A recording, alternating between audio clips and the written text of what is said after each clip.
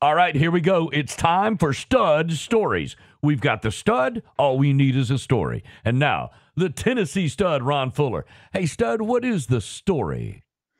Well, I tell you what, man, we are continuing on in our little series here about the 11 world champions that I was able to wrestle, luckily, during my wrestling career. And so I want to welcome everybody back to another stud story. And this one's going to be about, in my opinion, maybe one of the greatest NWA champions of all time, Harley Race. Yeah. Yeah. And his story, basically, I think is movie material, man. And Harley had a really tough life. Wow, amazing what he accomplished.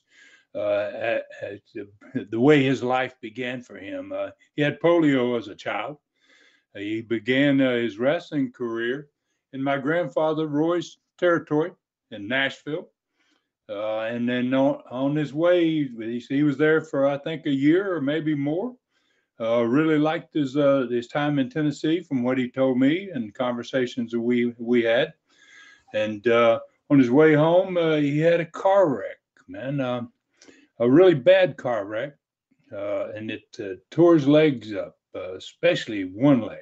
And it was so bad that they were about to amputate it. And he had a friend that lived in, I think it was Kansas City. And he was a promoter there, and I think he's the reason that he had talked Harley into coming back home. And Harley somebody had somehow found out about Harley's car wreck, and they told this guy about it. And luckily for Harley, instead of just trying to call and get in touch with him, Harley was, obviously really out of it. Had a terrible. They were about to amputate his leg in the hospital. Whoa. Yeah. And that would have been the end of Harley Race's career, Oh, no doubt. obviously. And this guy came from Kansas City, found the hospital, and they were putting him under sedation. They were about to cut his leg off, giving up on it. And the guy told him, absolutely not. You don't touch it. I mean, he just demanded. He said, you're going to do the best you can do, and we're going to give him every opportunity. And Harley was obviously a fighter from a kid. His polio, he got through all of that. And wow, he just, he fought the battle, and he came back and had a tremendous career. But early on, it could have been the end of Harley, and it wasn't, simply because he was so damn tough, just so damn tough, man.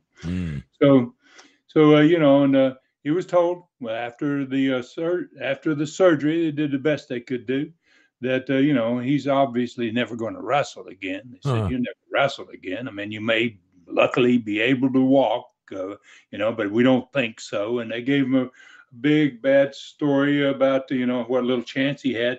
Anyway, he turned that into a total recovery, and the rest is pretty much history. Yeah. So he began his first run as an NWA champ on May 24th, 1973. He won the 10 pounds of gold from Dory Funk Jr. in Kansas City, Missouri, which was his home territory. He was born in Missouri, and this is a pure wrestling history story, man. I'll tell you that. And in that win alone, it said everything about Harley coming back from that leg problem and everything else, and becoming a world champion. So what many fans and historians are probably not aware of is the fact that the NWA's plan was to switch the championship from Dory Funk Jr. to Jack Briscoe.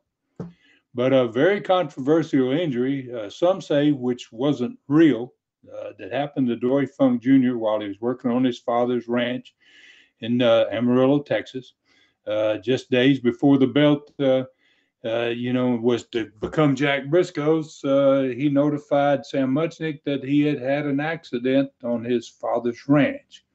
Now, a lot of people don't know anything about this, Dave. It's not common knowledge, but and I know about it basically because it affected me personally as a young wrestler. And I was on my second tour in Australia at the time. And I'm sure lots of listeners out there are wondering how the switch of an NWA world title could affect me. So And that's kind of why I do these stories, because, a fact is often stranger than fiction, man. And we're going to talk about one of those today. So the reason Jack Briscoe was going to be the next world champion was based upon the tremendous growth of the Florida territory and kind of a big shift of power that was going on within the National Wrestling Alliance members in the early 1970s, especially a shift toward the promoters in the South. Never happened before. And so a coalition of owners in the South, Eddie Graham out of Florida, Jim Crockett Sr. out of the Carolinas, my father, Buddy Fuller, and Georgia promoters. And then there was another person involved in this and what was going on. And he wasn't even in America at the time, but that was Jim Barnett, who was still in Australia. And between them, they amassed enough power to name the next world champion, and they were going to make that champion Jack Briscoe out of the Florida territory. So in January 1973, my father and I were in Australia for the second time in 2 years, and we were working closely with Jim Barnett, who was the man in Australia for the entire time he was there, which is many years. And I was there as a wrestler only, but my father and Jim were actually partners in this year of 1973. So there must have been some problems. I don't know really what was going on, but there must have been some problems between Dory Funk Sr. and Eddie Graham. And those guys had been friends for years that caused Dory Sr. to suddenly not want his son Dory Jr. to lose the belt to Jack Briscoe. I don't know what that was all about. But, the few people that are knowledgeable about this, they tell me that there was something going on there between Junior and Eddie that made this happen, that Junior called in and talked to Sam and said, I can't work for a while. So I don't know the entire story, and I don't know anyone else out there that really does that I've ever talked to. But I do know that one of the first NWA members to have Jack scheduled to defend his title when he won it was going to be Jim Barnett in Australia. And I know that because I was in Australia at the time. And I don't know where the title was supposed to change hands or when it was supposed to happen. That news was never given to NWA members. Nobody ever knew when it was going to happen, who was going to get it. But I do know that Jack Briscoe was advertised to be coming to Australia toward the end of my tour there in March of 1973. So a couple of days before Jack was to win the belt, like I said, Dory Jr. Called Sam Muchnick, St. Louis, and he notified that he'd had a injury on his working on his father's ranch, and Jack Briscoe was supposed to take the belt and show up in Australia as the champion during this time frame, and that didn't happen. Well, it didn't happen, not yet, let's say. Okay, so luckily my father and Jim Barnett had advertised he was coming, but they never advertised he was coming as the champion. So they're going to send Jack anyway to Australia in March of 1973. So in early March of 73, I was brought into the Australian wrestling office, and I sat down and met with Jim Barnett, my father, and they informed me that since I was an established star in Florida, which I was becoming a pretty big star in Florida in 1973 and late 72, and that Jack was still going to be coming to Australia, that I needed to go back to Florida so that I could help that territory while Jack spent time in Australia. So I was sent back home a month earlier than scheduled from Australia so that I could go back and beef up the Florida cards a little bit because Jack was not on them. Jack was a huge star in Florida at this point. So meanwhile, Dory Jr., he missed a lot of bookings, a lot of matches that were scheduled, and they had to wait for him to get well. And when the title finally changed hands to Dory Jr. on May 24th, 1973 in Kansas City, it wasn't Jack Briscoe that won it.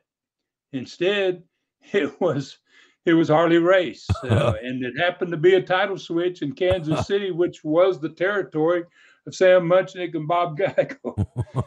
So, there's a little, controversy going on here, and nobody else knew it. I mean, because people didn't know who was supposed to win it, but, those that did, and they I'm sure that they gave them a lot to talk about. So this was very controversial, obviously, for those that knew about it, because it seemed like Dory Funk Jr. didn't want his son to lose to Jack Briscoe.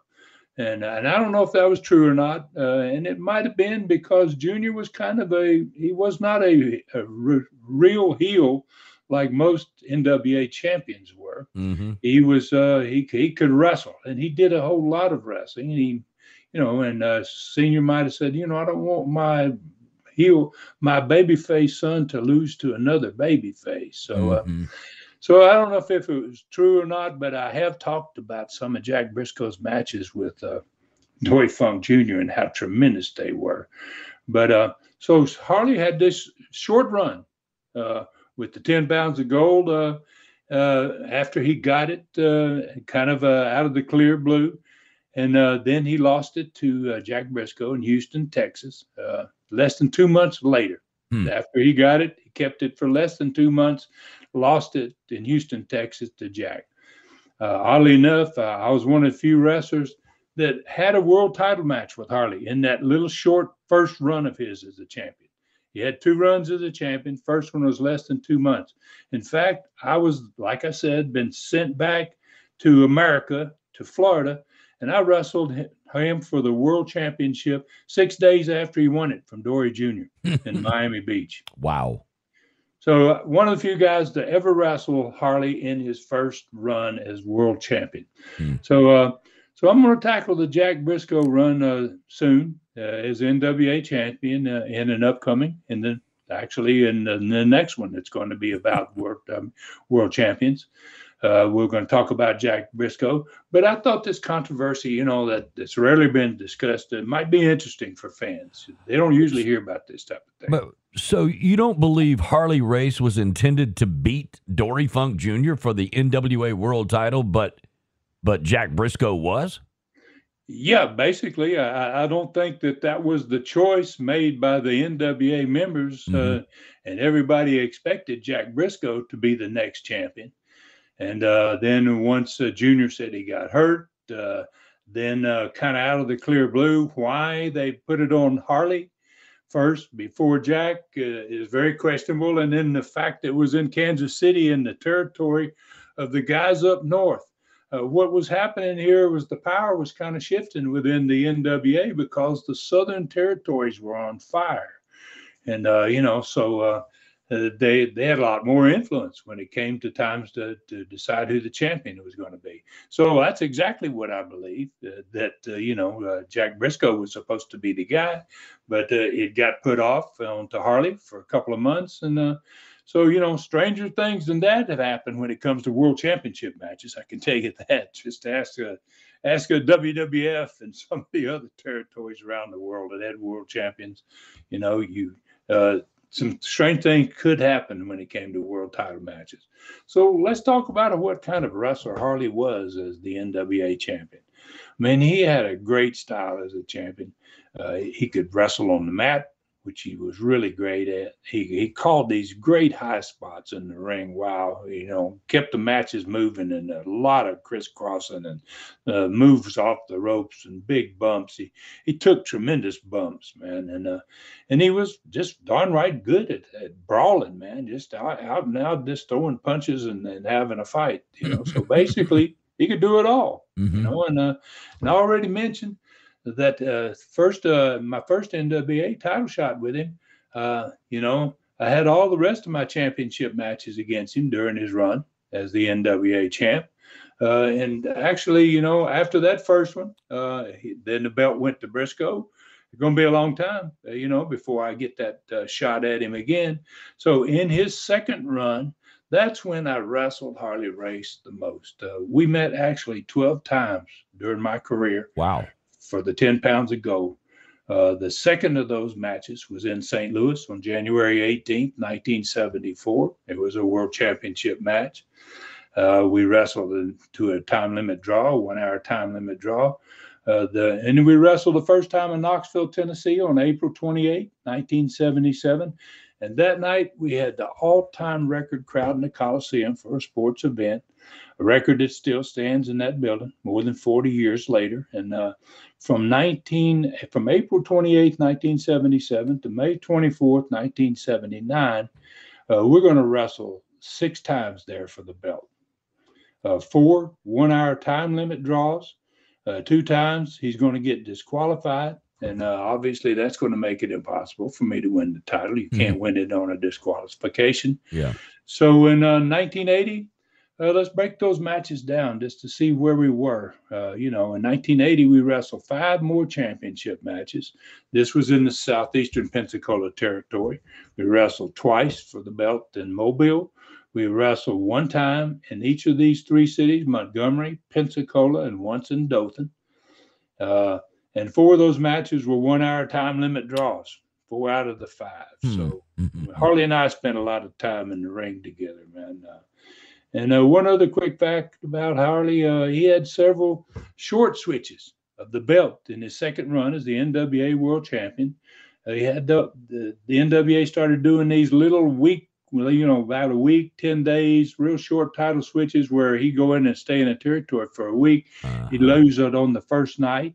And then the guy he lost to, he would beat on the last night before leaving the territory. He did that twice with Dusty Rhodes. He did it twice in Japan with Baba, Giant Baba. And he did it once with Tommy Rich in the Georgia territory. Wow. That's pretty amazing. Is there one match in particular that comes to mind out of the 12 that you had with the legendary Harley race? Is there one that really stands out? Oh, yeah, there is, man. I mean, because of one bump, and it was the only match that we ever had that wasn't for the world title. Out of that, so we actually wrestled 13 times. 12 of them were title matches, and this last match that I'm going to talk about that's the most memorable to me, the 13th match, and it was a Texas death match in Knoxville, Tennessee. It probably had about 20 falls where, one of us was either counted out or gave up, but managed to get back to his feet after they had the 30-second rest period. And before he got counted out to the 10 count. And we were really bloody in this one, man. Texas death match, it usually required some of that. And we were bleeding. And gosh, I got pictures of some of it, man, down to our tights, both of us, man. I mean, we were a mess. And it probably went close to an hour, man, a Texas death match. I mean, wow, we gave the fans all we could. So we finally ended up on this match on the outside of the ring. We were trading punches out there by the announcer's table, which was always slid right up to the apron of the ring. And, Harley, somehow in that little melee we were having, he got away from me. And they had a big old steel bill that sat on the announcer's table in Knoxville. And there was papers and a few other things out there.